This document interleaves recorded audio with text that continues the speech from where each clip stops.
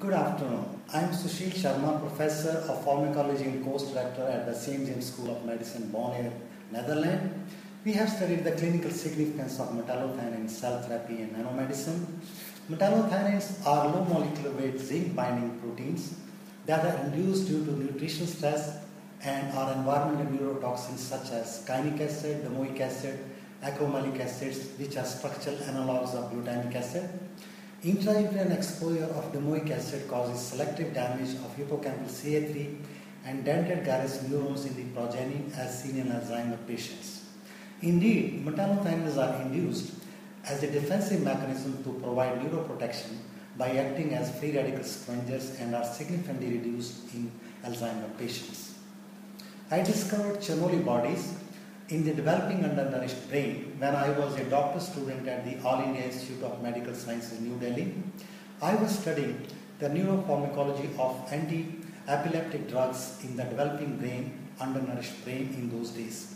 Chernoli bodies are electron-dense multilamellar membranous structures that are formed by degenerated mitochondria in the neurons of developing undernourished brain due to free radical overproduction, and the incidence of Chernoli body increases as a function of nutritional or environmental neurotoxin inside.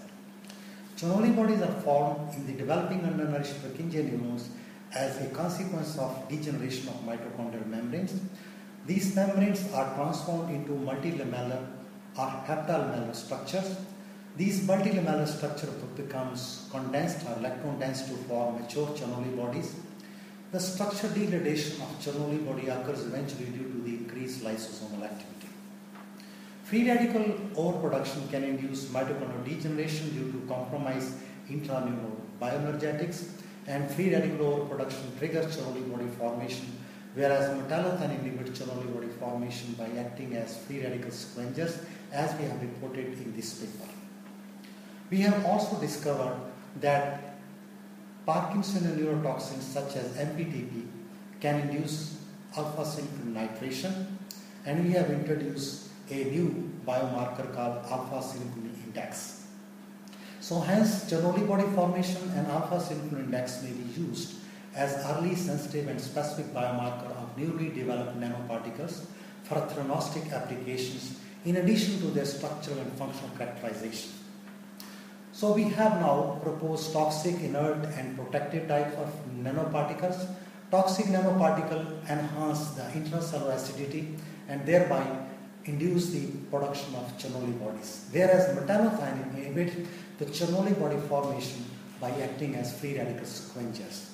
Metallothionein thus inhibits the neurodegenerative alpha-synucleinopathies by preventing the Chernoli body formation. Stem cells can also provide neuroprotection by acting as potent anti-apoptotic, anti-inflammatory and antioxidant agents via metallothionein induction or by inhibiting Chernoli body formation during toxic nanoparticle exposure. Hence, metallothioneins and Chernoli bodies may be used as early and sensitive biomarkers of intracellular cell injury and effectiveness.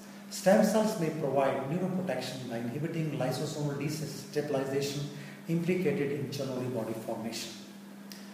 Generally, fluorescent quantum dots, cadmium-selenium nanoparticles used for cell tracking studies are coated with zinc oxide to provide metallothionein-mediated mitochondrial neuroprotection.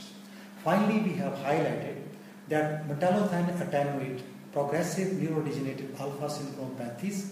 Hence, further studies in this direction might provide exact role of Chernoli bodies and α-Synuclein index to elucidate the basic molecular mechanism of progressive neurodegeneration and novel therapeutic interventions employing novel nanoparticles. Studies in this direction will go a long way in the clinical management of patients employing novel nanoparticles for theranostic applications. For your kind information, Chernoli body was the nickname of my late mother. I discovered Chernoli bodies when she was alive. Thank you very much.